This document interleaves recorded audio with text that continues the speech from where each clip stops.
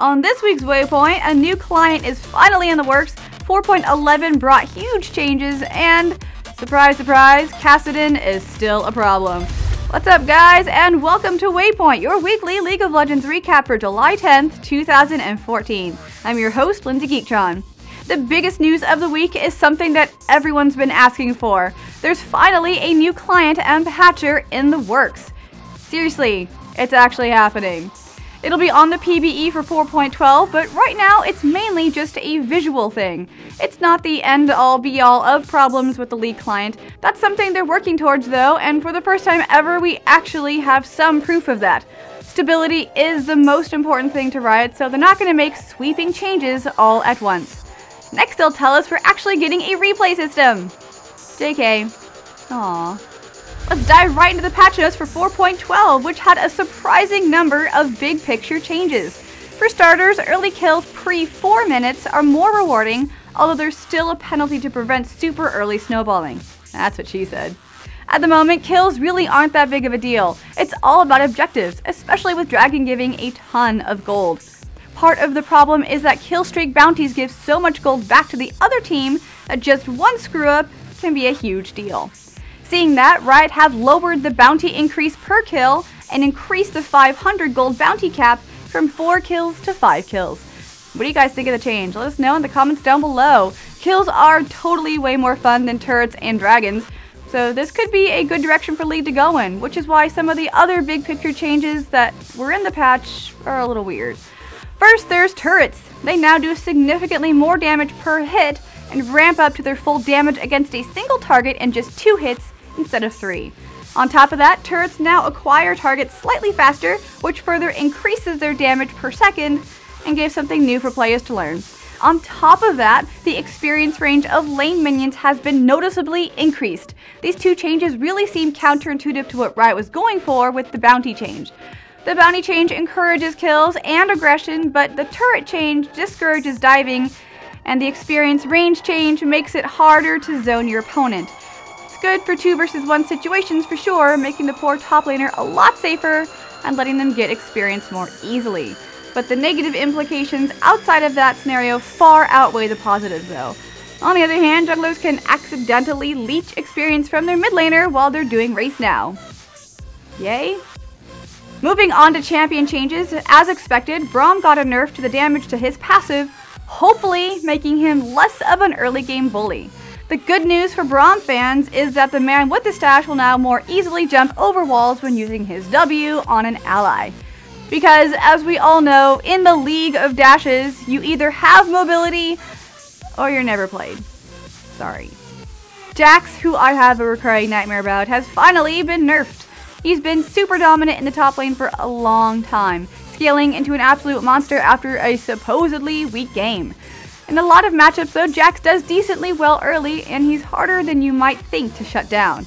To try and give his opponents a chance, his base health, health per level, and armor per level have all been hit relatively hard. In theory, this will help smart teams keep Jax down, and perhaps force a lamp-wielding jerk to build a bit more defensively. Kayle is a case study in why invulnerability and massive damage aren't necessarily an easy combo to balance. Her attack speed's been hit, as well as the AP ratio on her fiery auto attack spell thingy. More significantly though, is an extra 20-second cooldown on her ultimate at all ranks. This makes it much less likely it'll end up in every fight and give her opponents larger windows to punish her lane bullying. Nidalee has been buffed in literally every area, which is a really strange thing to say. We all thought Nidalee was in an okay place after her rework, which really wasn't that long ago. Her base health and armor have been buffed, she's faster while hunting, her javelin projectile is wider, and her trap cooldown is lower. In Cougar form, she can pounce further, use Primal Surge for less mana, and triggering the hunt resets her ultimate cooldown if she's in human form, giving her even more chase potential. Hopefully these changes won't push her over the edge. She is definitely a strong champion once again. In an effort to bring back tanky, supporty junglers, Maokai saw major changes in this patch. His mana costs across the board have been lowered, which is a huge deal because he's always had problems with that blue buff. His Twisted Advance now does percentage max health, but his range has been nerfed to compensate. The damage on his Sapling Toss has been nerfed, but now applies to slow.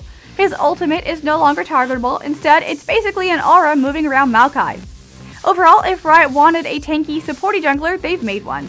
Maokai has insane peel and support for his squishies, but now there's a concern he'll just get run over early by Elise, Evelynn, and Lee Sin. A big part of the tanky jungler revival is coming in the form of the item changes. Machete has lost its Maim and Butcher passives for super fast jungle farming. Instead, it'll give attack damage versus monsters, but more importantly, reduce damage taken by monsters.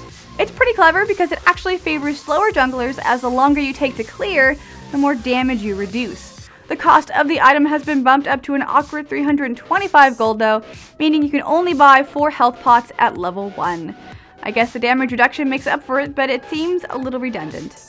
With 700 gold, you can combine your machete and a cloth armor into a fancy new Quill Coat. Quill Coat gives 20 armor, a free ward on a 180-second cooldown, and an incredibly powerful passive.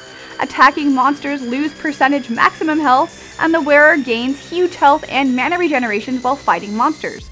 This really might be the item the tank junglers like Zac, Nautilus, and Maokai need to make a comeback. Crossing our fingers. Riot have given a gameplay patch forecast on 4.12 already. With the World Championship coming up, the big changes of the next few patches will be made with competitive play in mind. These changes might also not make it to the 4.12 patch, it's just what the balance team is currently working on. For starters, Ahri is a bit of a middle-of-the-road pick right now. Riot would like to give her a boost without pushing her into 100% pick ban territory like in Season 3. The Nine-Tailed Fox Lady is a super popular champion for some reason, and she's really fun to play and watch, so a few buffs would be good, even though she's not at all unplayable as is. Alistar is pretty much a non-existent champion at the moment, but his core kit is still incredibly strong.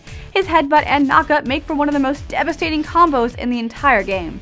Riot would like to see him back in the support role, but are concerned they'll make him a quote insane jungling cow god in the process. Understandable. Hopefully that doesn't mean that Alistar jungle is dead and buried though. He definitely fits the tanky support jungler description. Plus seeing an Alistar tower dive is just hilarious. Kassadin got just 3 words in the patch forecast. Quote, this guy. Man.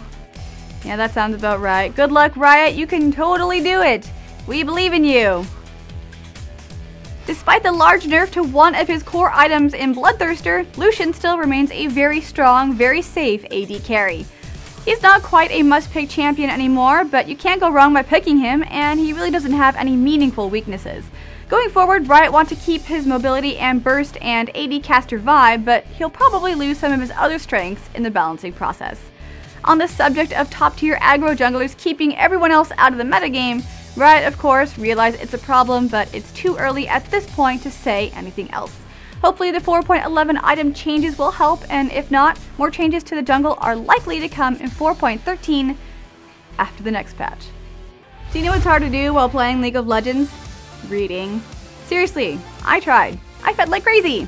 That's why I use Audible.com. Whether it's in the car, playing League of Legends, or just chilling in bed, Audible is the best way to get your audiobook fix. With great prices, tons of special promotions, and sales for members, Audible offer everything from The Hunger Games to Game of Thrones to Star Wars. There's honestly just about something for everyone on Audible.com. The best part?